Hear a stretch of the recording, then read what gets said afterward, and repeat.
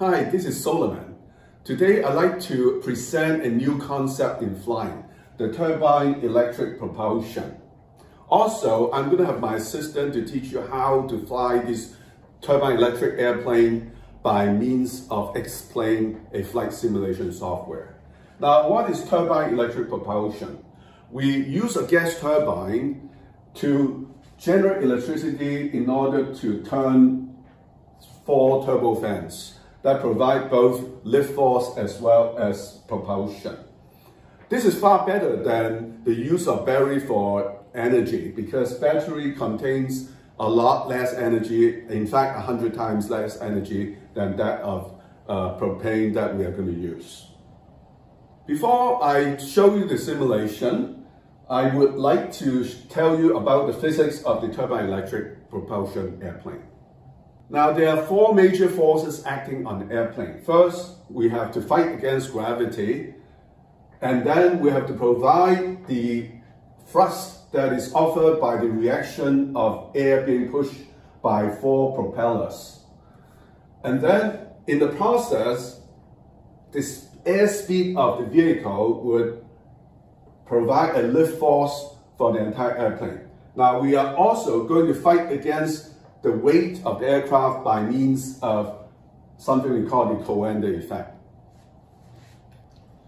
A major breakthrough in our design is the blended wing body concept. What we have here is an elliptical fuselage that is blended together with the 2 wings so that this whole area would provide a much bigger uplifting force to counter the weight of the vehicle. The blended wing body concept is also assisted by the notion that with propellers on the side of the airplane towards the back, so that the flow of air would be laminar over the entire fuselage as well as the wing, so that the air would be less turbulent and it would hug the vehicle to create a much more laminar flow of air. Here we would like to explain the notion of Coanda effect. In order to facilitate laminar flow over the body, we have air pressure pressing on an airflow that would hug the body in order to create less turbulence, and therefore is far more efficient to lift the body. Here we have an explanation of how the Coanda effect helps us to prevent turbulence as well as to take off much faster.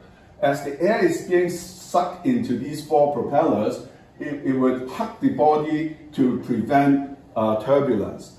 But more important, we have forced airflow over control wing surfaces, and therefore we can provide a vector thrust. This allows the airplane to take off much faster without requiring the airplane to acquire an airspeed on the runway prior to lifting the elevator to push the tail down in order for the airplane to take off. So the idea is that as the wind blows through here, and if the elevator is turned down instead of up, it would provide a downward thrust of the air, and therefore moving the vehicle in reaction to the downward thrust of the airflow.